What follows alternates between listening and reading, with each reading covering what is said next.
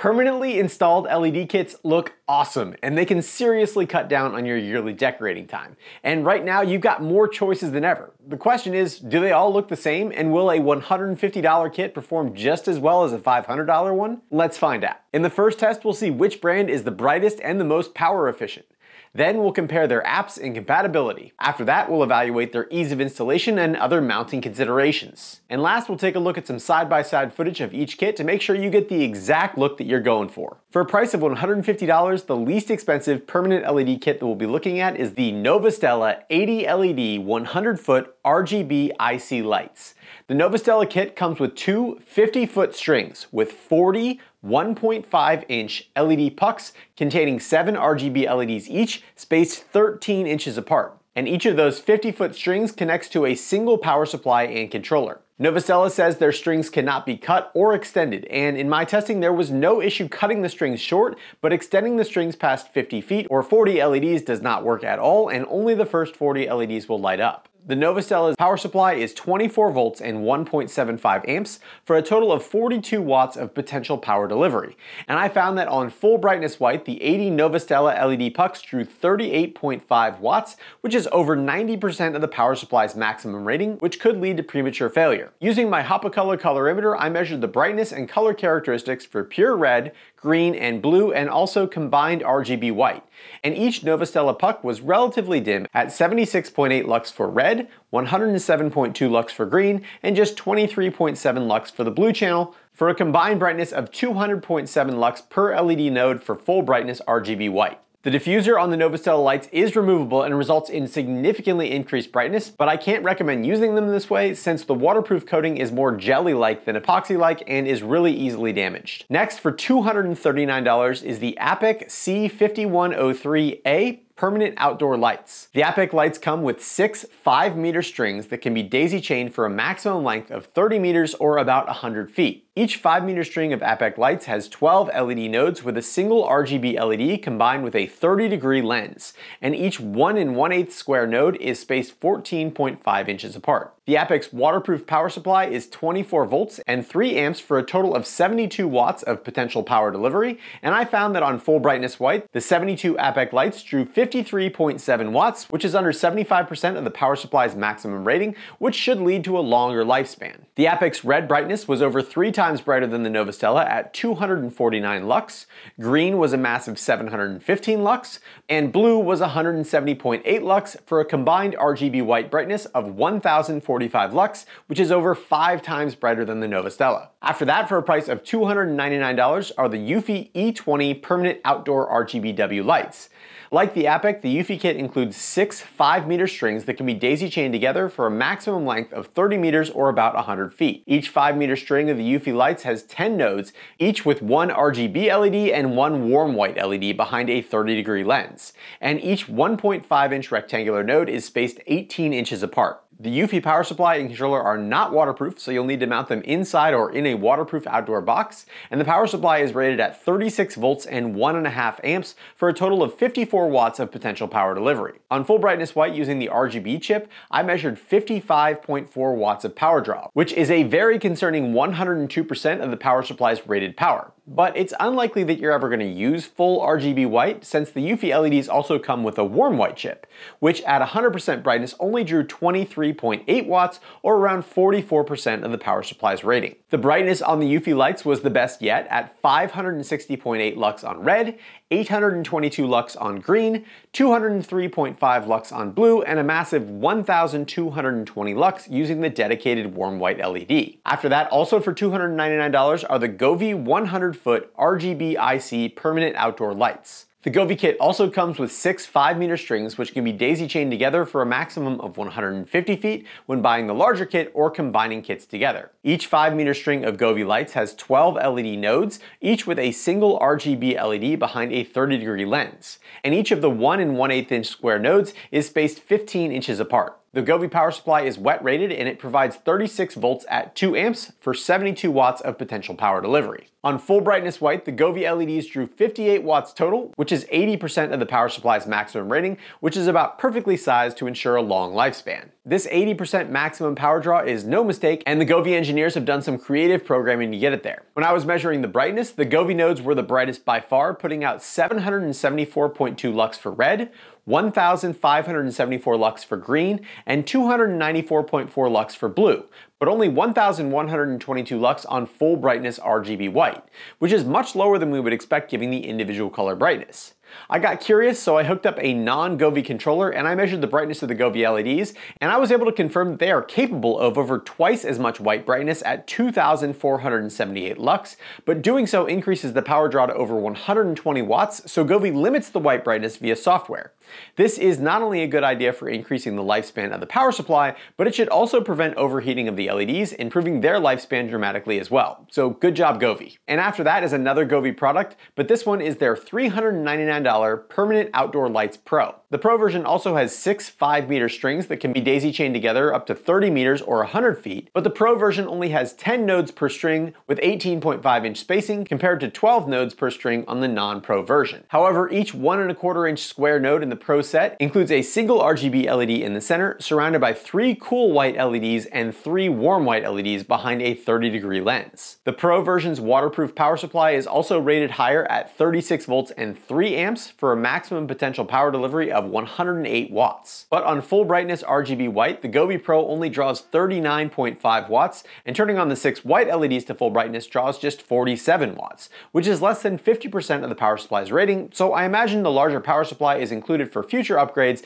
and the ability to string together significantly longer than 100 feet of lights, but maybe that's coming in a future update. As for brightness, each Govee Pro node is slightly dimmer than the standard Govee kit, with 677.4 lux for the red channel, 1,120 lux on the green channel, and 234.7 lux on the blue channel. The Govee's RGB white brightness was just 632.8 lux, but the combined brightness of the 6 dedicated white LEDs was a massive 1,949 lux, making it the brightest yet when it comes to pure white. And the last and most expensive option is what I imagine most people think of when they hear permanently installed LED lighting. The YourPixelStore.com YPS puck track comes in 15-meter bundles with either 5 or 10 LED pucks per meter. Since the rest of the kits that I'm testing are 30 meters, I got 2 of the 15-meter bundles, and I went for the 10 LED per meter variety to be able to show both densities using software. There are 2 big differences between the YPS puck track and the other kits in this video. The most obvious being that the circular pucks come pre-mounted in a sturdy 2-part aluminum mounting channel, which not only helps with the ease of installation, but it also hides all the wires. The other big difference is that the YPS puck track doesn't come with a power supply or a controller, so you'll need to choose those for yourself. But the pucks are 12 volts, and at full brightness white, I measured 111 watts for all 30 meters of 10 puck density. So you'll need at least a 12 volt 10 amp power supply, but a 15 or 20 amp power supply would be better if you plan on using white extensively. For brightness, each puck measured 221.5 lux for the red channel, 427.5 lux for green, and 101.5 lux on the blue channel for a combined RGB white brightness of 726.5 lux, which puts it well above the diffused Novostella lights, but below the 30-degree lensed lights from Appeck, Eufy, and Govee. However, keep in mind that these brightness ratings are per LED, and if we multiply the single node ratings by the total number of nodes, it puts the YPS track in first, the standard Govee in second, and then the Govee Pro in third for total light output. Now that we know exactly what the LEDs themselves can do, let's talk about their controllers and apps, starting with the least expensive Novostella brand. The Novostella kit uses the Smart Life app for control, and it has the ability to create custom patterns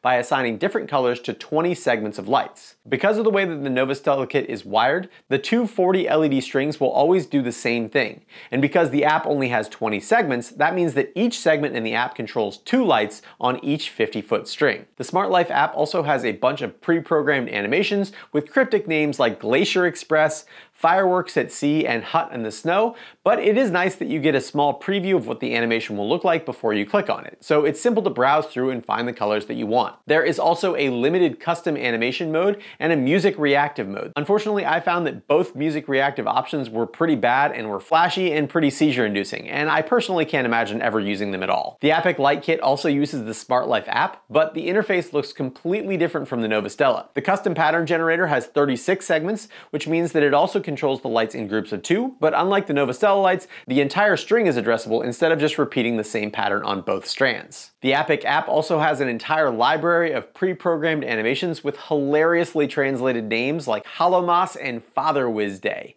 But there is no preview of the patterns in the app, so you'll need to select each animation to see what it actually looks like on the lights. The custom mode on the Appeck has all the same options as the Novostella, but it's got a little bit different look, and like the Novostella, I thought that the music reactive modes were pretty unusable and flashy, both using the microphone in the control unit and the phone microphone. The Govee app, on the other hand, is a bit of a masterpiece.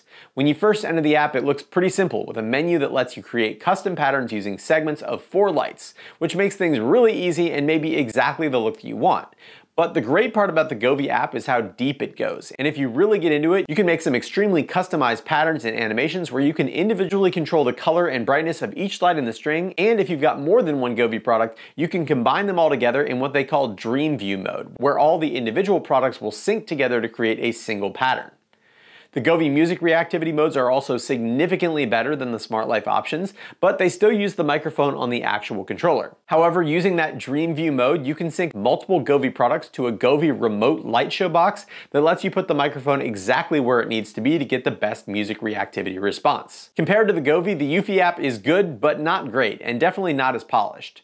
There is an easy-to-use custom mode allowing for full individual control of each LED and basic animation controls, but I wasn't able to get the warm white LEDs to turn on using the custom option. The Eufy app also has a large library of pre-programmed animations that are useful and thoughtfully named, so it's easy to find the one that you're looking for.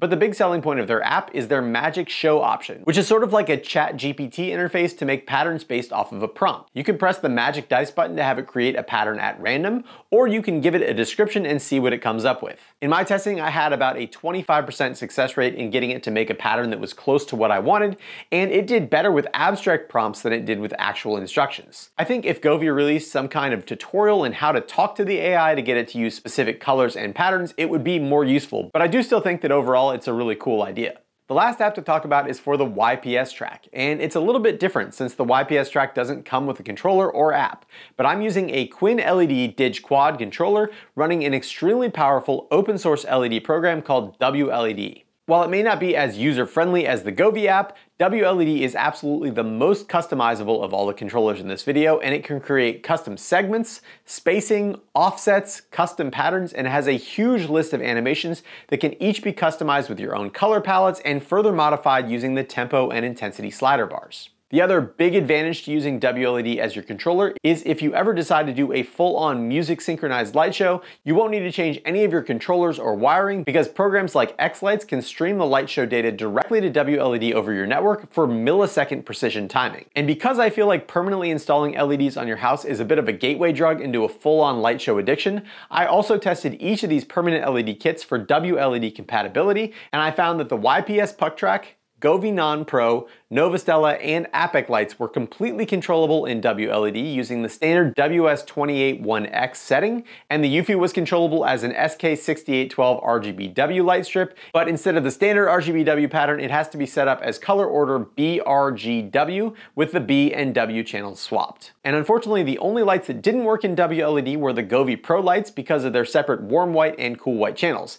And the lights did something, just not what I wanted them to do. Next, let's talk about installation, and because I was installing 6 different sets on both my first and second floor, and because I wanted to be a little bit more like Colin Furze, I rented a 45-foot articulating man lift. If your house is a single story, a ladder would probably be sufficient, but remember, even though a 24-hour man lift rental will cost you somewhere between $300 and $500, it is a lot less expensive than falling off a ladder, and it makes the entire installation process much faster and less complicated. That said, some of the kits would be much easier to install on a ladder than others. The Appeck, Govee, Govee Pro, and Eufy lights all come with 3M double-sided tape on the back. But each of those kits says that the adhesive is only meant for temporary installation and that screws and clips should be used for permanent installs. And based on my experience, I would 100% agree with that, and I would personally recommend putting a clip on each side of every node. But there's definitely not enough clips included in the package to do that, with the Appeck including 80, the Eufy including 35, and the Govee kits only including 30 clips each. So you'll need about 100 additional clips for the Govee and Eufy lights and 64 extra clips for the Appeck. The good news is that that double-sided tape does make it easy to put the lights up initially, and then you can come back with the clips and screws afterwards after the lights are positioned. The Novostella kit, on the other hand, comes with plastic brackets that are meant to be screwed into your soffit, and then each LED node snaps into that mounting bracket. Once it's in, the bracket is extremely stable, but getting it aligned just right to clip in can be difficult, especially if your soffits are flimsy like mine. I am not afraid of heights, but I don't think I'd personally be comfortable installing the Novostella kit on the second-story roof from the top of a ladder, so a man lift rental is highly recommended if you choose this kit. The YPS channel installation is interesting because it only needs 2 screws per segment, but it can be difficult to hold the track and your drill over your head at the same time at the top of a ladder. So if you are planning on attempting this install from a ladder, I'd recommend putting some double-sided tape on the track to put it up in place while you get your screws installed. But with the man lift, I did find that it was pretty simple to keep everything in place without any tape. And that leads me into the next section, which are all the little things that I learned about installing these kits by doing it wrong the first time. When it comes to making things look uniform, professional, and tidy, the YPS channel was definitely the easiest to install and keep straight and consistent. And cutting the channels to go around corners and peaks is easily done using a pair of tin snips to cut the sides and then bending the channel until it breaks. It's obviously not as simple as going around a curve with just a wire, but it didn't take me any more time to install the YPS track than any of the other kits. And as with all LED channels, for the YPS track, I would recommend staggering the 2 pieces of each channel to force them to line up properly, and doing so makes the seams almost completely invisible. For the Novostella, the most important thing to getting a good look is making sure that your nodes are evenly spaced, which can easily be done by just pulling the wire taut before placing your next mount. But if you pull it a little bit too tight, it makes it impossible to snap the node into the bracket. So I had to unscrew and relocate at least a dozen brackets over the course of the install. Positioning on the Appeck, Govee, and Eufy lights is even more important and a little bit complicated. Because of their 30-degree lenses and scalloped pattern that they project onto your wall, the distance between each node and the distance away from the wall, as well as the angle of the node, all need to be extremely consistent if you want a uniform look. And the more the lights overlap, the more obvious it will be when one of them is out of place. For this reason, I would definitely recommend taking a ruler or tape measure up with you to make sure that you're keeping all your distances the same. Otherwise, you might not be happy with the way your install looks for the first time it gets dark, which isn't great if you did a 24-hour man lift rental. For jumping gaps in your roofline, you've got 3 options. For small gaps, I found it was easy to just keep the strings intact and wrap the extra LEDs in electrical tape. And for large gaps at the end of a string, you can use the included extension cables if you're lucky enough to have a gap at the end of a string. But realistically, you're probably going to need to cut and extend at least one of your strings. And I found that the YPS, Novostella, and Eufy Pro lights could all be cut and extended up to about 30 feet without any issues. But the Eufy, Govee Non-Pro, and Appeck kits started to have data problems after about 10 feet of extension. So now that they're all installed, let's take a look at their performance side by side. First, we've got the scalloped options.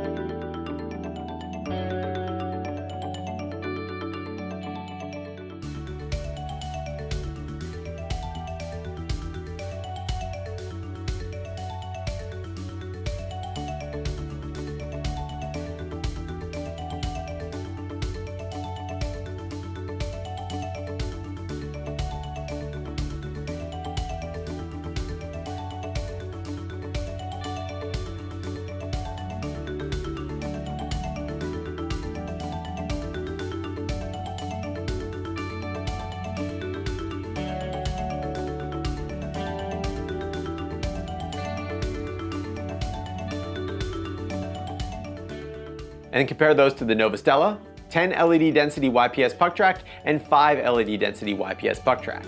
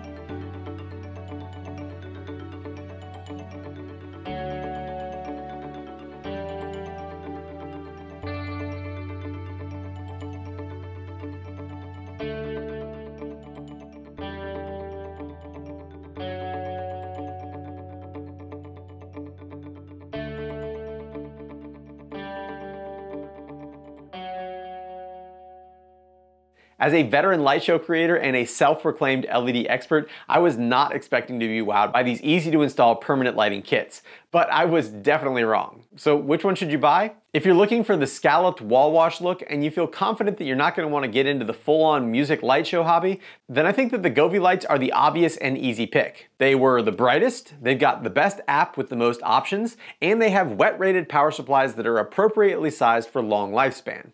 The standard Govee kit has 72 pixels total, which means that each of the wall wash colors will overlap with the next, while the Pro kit steps down to 60 LED nodes total, which creates a more separated look. But it has the added benefit of completely tunable white light using warm white and cool white LEDs. The Pro kit is also available in both black or white, so you can pick whichever color matches your soffit the best. For me personally though, I'm going to be keeping the Eufy lights installed. I am a sucker for warm white light, and the ability to control the lights with WLED instead of the Eufy controller is a huge plus for me, since I already have a WLED controller and the wall wash look will look awesome in my light show. If you are looking to save a little bit of money, the Eufy kit is $100 less than the Govee Pro kit, and it still includes that separate warm white channel. And as I said, the Eufy app still works very well, just not as well as the Govee app. If you're on a really tight budget, the Appeck lights are around 20% less expensive than the Govee non-Pro kit, and they are essentially a clone. But for something that's meant to be permanent and something that I'm potentially going to spend an entire day installing, I feel like saving $60 is not particularly important, especially if that means that I've got a less functional app and slightly lower quality components. If you're looking for a more traditional look, the Novostella diffuser style nodes give a very festive holiday look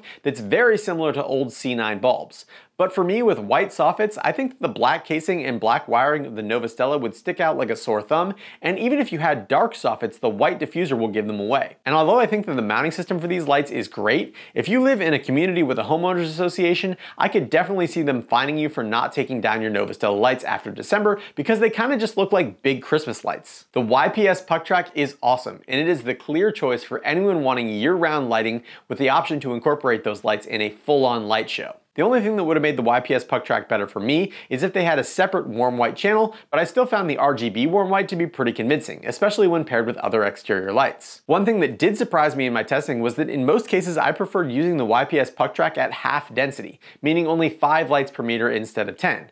But thankfully that's easily configurable in WLED, and going with the higher density gives me the most options, and I am really excited to include both the YPS track and the Eufy lights in this year's light show. When I took down the Eufy lights and put them back up, I also designed and 3D printed some mounts, which are much more secure and easier to use than their included clips. And I've got a link to that 3D print file along with links to all the lights in this video down in the description. And as always, I appreciate if you use those links, since as an Amazon affiliate, I do earn a small commission on the sale at no cost to you. I'd also like to thank all of my awesome patrons for their continued support of my channel. And this month on Patreon, I'll be giving away a set of these lights to one lucky person. And all you have to do to get in on the drawing is be in an eligible tier and post on the giveaway thread by November 1st. If this video was helpful, don't forget to give it a thumbs up and consider subscribing. And as always, thanks for watching The Hookup.